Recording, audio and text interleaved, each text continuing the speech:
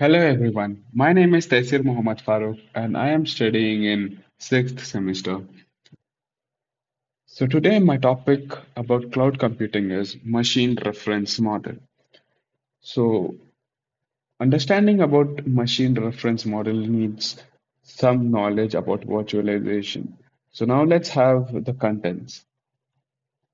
So the contents which we'll be discussing in today's presentation is the recap of virtualization, the need of virtualization, machine reference model, security rings, and privileged mode. Coming to virtualization. Virtualization is a key component of cloud computing as it enables cloud providers to efficiently utilize their physical resources and offer flexible and scalable services to customers. Cloud providers use virtualization to create virtualized environments that allow customers to run their applications and services on virtual machines hosted on the cloud infrastructure. So, why do we need virtualization? So, that's the next slide, which will be elaborating. So, we generally have five basic points for the need of virtualization. So, the first is enhanced performance, then limited use of hardware and software resources, shortage of space, eco-friendly initiatives, and administrative costs. So, let's explain one by one in detail. So coming to the enhanced performance, currently the end user systems is sufficiently powerful to fulfill all the basic computation requirements of the user, with various additional capabilities which are rarely used by the user. Most of their systems have sufficient resources which can host a virtual machine manager and can perform a virtual machine with acceptable performances as well. So now coming to the next point, we have limited use of hardware and software resources. The limited use of resources leads to underutilization of hardware and software resources. As all the PCs of the users are sufficiently capable to fulfill their regular computational needs, that's why many of their computers are used often, which can be used for 24 hours continuously. So next we have a shortage of space. The regular requirement for additional capacity can be a very useful part of virtualization. Like it will extend the shortage which you are facing because of the less space in your computers. So coming to the next point, we have eco-friendly initiatives. At this time, corporations are actively seeking for various methods to minimize their expenditures on power which is consumed by their systems. Data centers are main power consumers, and maintaining a data center operation needs a continuous power supply as well as good amount of energy is needed to actually cool them. So, we also need ACs or, cooling systems which can actually, keep the data centers cool. So, the last point, administrative cost.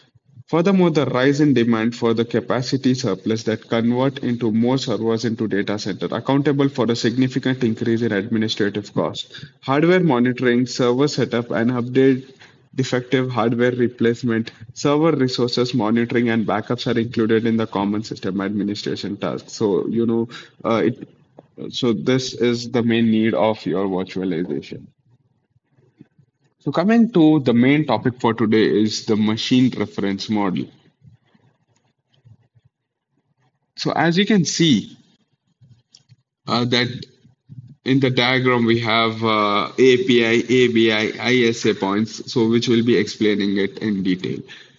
At the bottom layer, the model for the hardware is expressed in the terms of the instruction set architecture. So you can see ISA written, which is actually standing for instruction set architecture, which defines the instruction set for the processors, register, memory, and interrupt management. So, like for any faults or anything. ISA is the interface between hardware and software, and it is important to the operating system and developers of application that directly manage the underlying hardware. So in the bottom layer, you can see hardware and operating system above that, and in between we have ISA.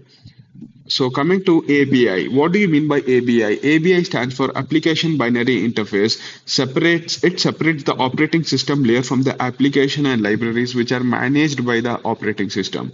ABI covers details such as low-level data types, alignment, and call conventions, and defines a format for executable programs.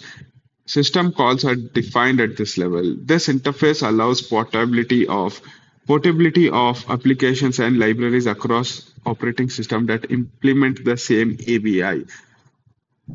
The highest level of abstraction is represented by the API, which is Application Programming Interface, which interfaces applications to libraries or the underlying operating system. So you can just see in the diagram, all of these points are well described. So coming to the next slide, we have the continuation of the machine reference model.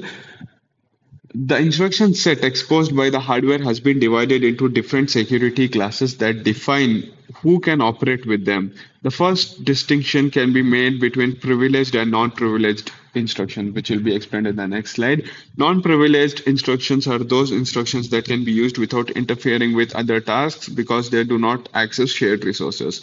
This category contains all the floating, fixed point, and arithmetic instructions, for example. Privileged instructions are those that are executed under specific restrictions, are mostly used for sensitive operations, which expose or modify the privileged state. For instance, if you can see, the behavior sensitive instructions are those that operate on the input and output, whereas control sensitive instructions alter the state of the CPU registers.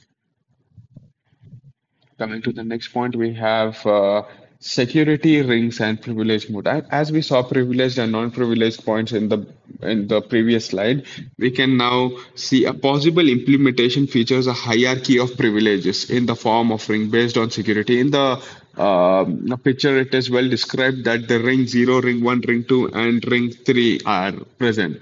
Ring 0 is in the most privileged level, and the ring 3 is in the least privileged level. Ring 0 is used by the kernel of the OS, ring 1 are used by the OS level services. The ring 3 is used by the user, and the recent system support only two levels with ring 0 for the supervisor mode and ring 3 for the user mode. So here I am going to conclude my presentation for the topic machine reference model. I hope you liked it.